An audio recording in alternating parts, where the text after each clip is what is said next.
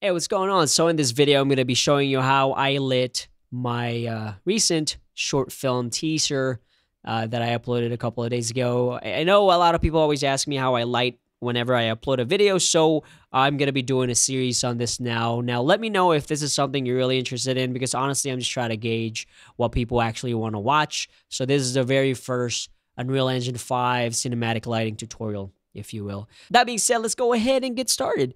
I have this map here, which I purchased here, Secrets Temple. I think it was like $119, and to be honest, this thing is definitely worth it.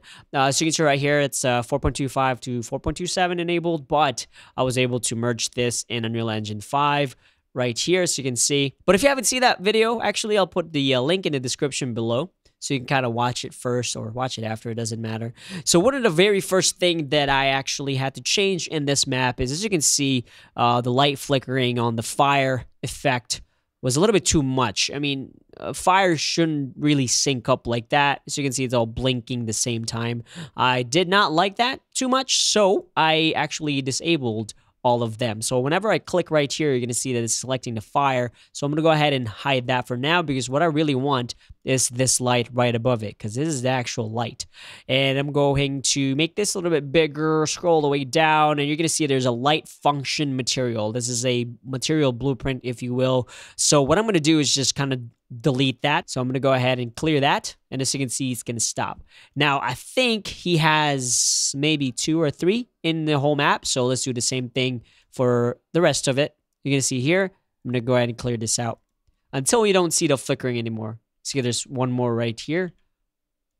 Now, if you want to know where that's at, you can simply just click the light again and click on this browse or browse. And you're going to see that there's a flicker light matte. Looks like there's 2. So I'm going to go ahead and clear this as well. All right. So you can see right here, I didn't really bother about those ones, because if you watch the short, you're going to see that I started at the entrance right here. All right, so the first thing that I ended up doing here was actually turning the lights off. And this is pretty much good practice overall whenever you're working in Unreal. Whenever I am working in a dark scene, I usually just change the exposure to manual. And I would either just kind of like zero it out and just go from there. And like I said, I'm not a cinematographer. I just love watching movies, and that's really where I learn all of these looks and things like that, and watching behind the scenes and so on and so forth. So by any means that I'm not a professional at lighting stuff, I just know enough to kind of get what I want, right? Now, as far as the color of the light, there are 2 lights that I like at night. I like the blue moonlight, and I like the gray moonlight, the steel gray moonlight, with Shane Hurlbut. If you don't know who he is, go check him out. He's an amazing cinematographer. He's really popular with that grayish moonlight. But for this scene, I went with the blue one. This right here, I am actually having trouble trying to mimic pretty much an HMI lighting with a tungsten balanced camera, because to me, that produces probably one of the best blue lights you can ever do in reality, in real movies. Additionally, you can do a tungsten light with a different white balance in camera, and that's what I mimic, right? But that's so difficult to do in CG animation. I haven't come up with a good way to do that yet, to mimic tungsten in here. So I remember watching Toy Story 4, and that animation movie probably has the best cinematography a CG animation movie can ever get. I mean, if you haven't seen Toy Story 4, go check it out, because it is absolutely amazing as far as cinematography and lighting goes, and the anamorphic lens and all that stuff. So what I did was I actually went to Google. So I actually went to the images here, and there is a scene right here. And as you can see, this is amazing blue. As you can see, that's the blue effect right there. And what I ended up doing was actually I pulled up a rec light, which is a rectangular light, and I placed that rec light. I'm gonna press G right here, and kind of like I'm just gonna move around, and I'm gonna go right here. If I remember correctly, it was like up here somewhere where that bluish light was, right? And I'm gonna turn this up to like 24 so we can get a little bit more kick out of that. Okay, so that's the light that I had right here.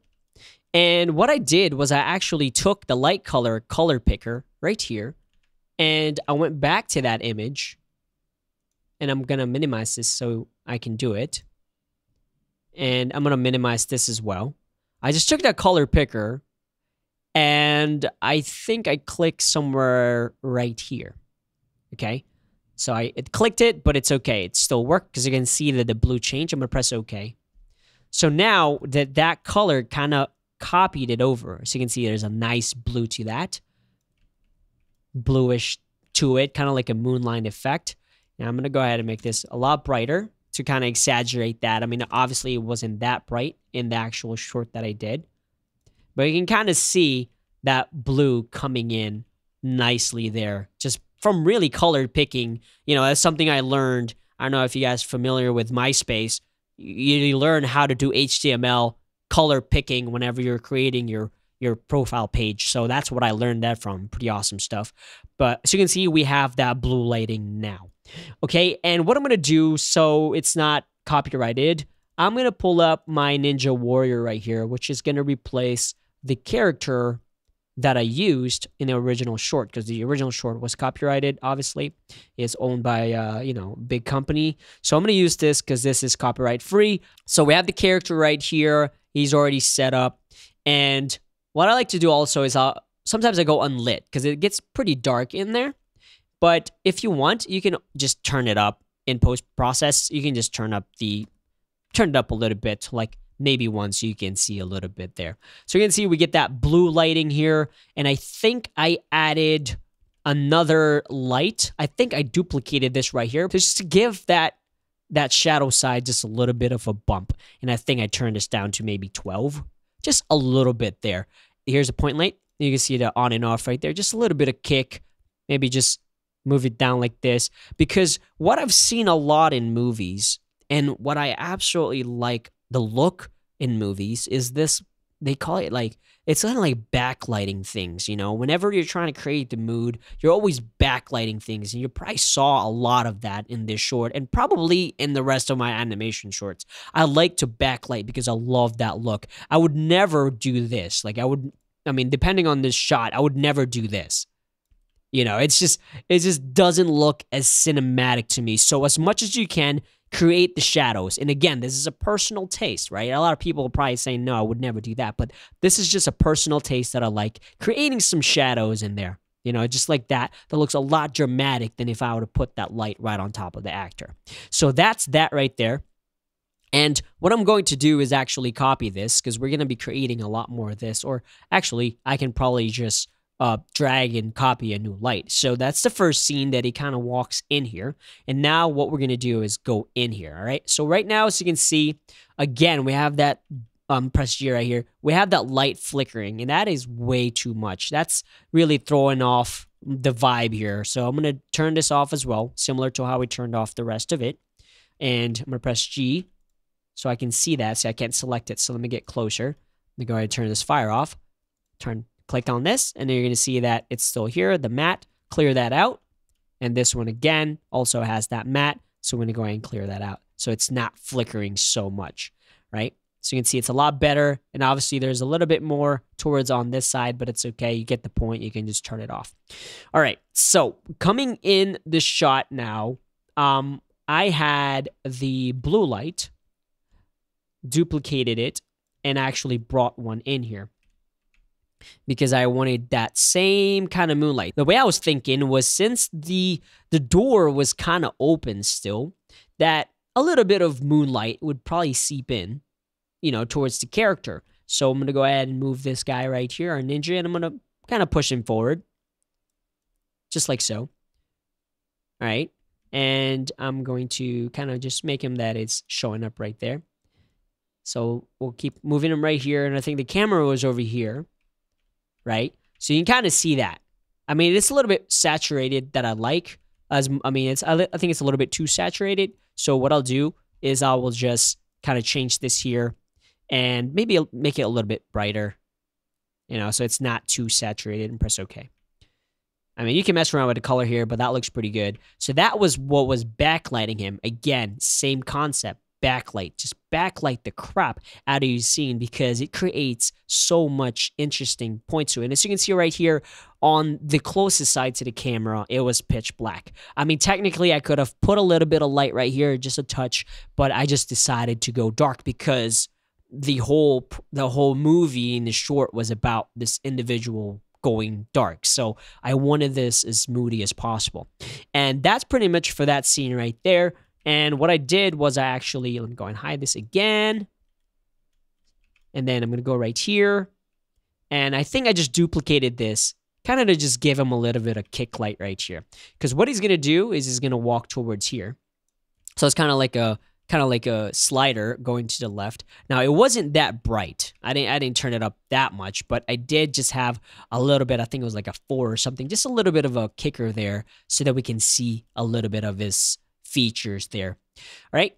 And then I ended up moving to the left, and I did remove some of these pylons. And let me go ahead and unlit this. I removed some of these to make room for the camera, so I just deleted it or hide it if you want.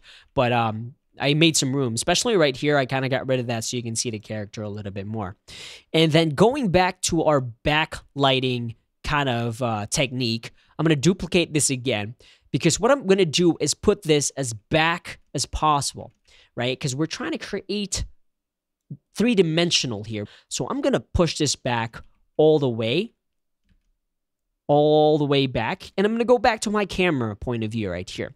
And this is what I love about Unreal is because you can create these real time. And this is actually one of my favorite things to do is getting the lighting part because I never got to do this in real life, but cinematography was really one of the things that I actually enjoyed the most. You know, I just love lighting things, but obviously renting an HMI is so expensive, so I never got to play around with HMIs. You know, I got tungsten when I was doing live action stuff, but I never got to practice this. And one of the great things about Unreal is, you know, I can practice these lighting techniques in here and I can play around with it.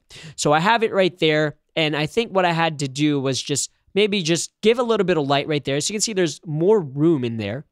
And I'm going to push this back again, you know, as far back as I can because we're trying to create some three-dimensional, right? So it's not going to look one-to-one, but you kind of see the point of me creating those pool of lights. And what I'll do is I will just kind of tone this down a little bit because we don't want it too much. We just want a little bit of something there, like the moon is seeping through. And then again, you guessed it, I'm going to duplicate that rec light right there, and we're going to duplicate it again and just take it back as far as we can. And I'm going to change this to stationary because you can only have so many stationary. I'm going to change it to movable because you can only have so many stationary lights. That's why you got that red marking there. So I'm going to click on this and I'm going to push it all the way back again, move it down.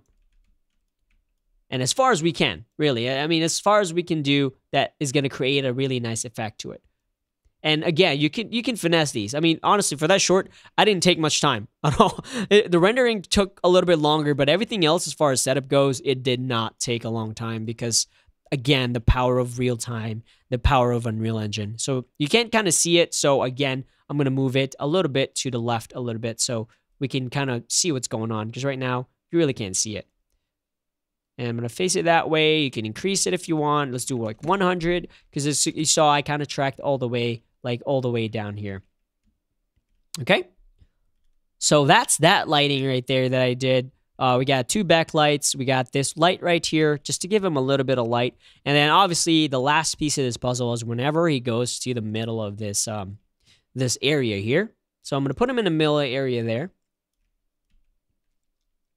Okay. And I'll put him in the center here. And again, we're going to duplicate that same moonlight, right? And because what we're trying to do is pretend like there's like a hole on top of that that rooftop there that kind of just, you know, letting some light in.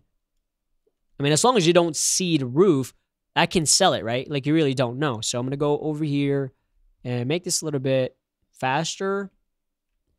And it was a top light that I did because I kind of wanted it to mimic, again, like a light leaking there. So I'm going to go with maybe 256 and I'm going to rotate it. I mean, I could have done it the other way. Just kind of rotate it like so. And then if you want to turn off the snapping, I'll turn all these off.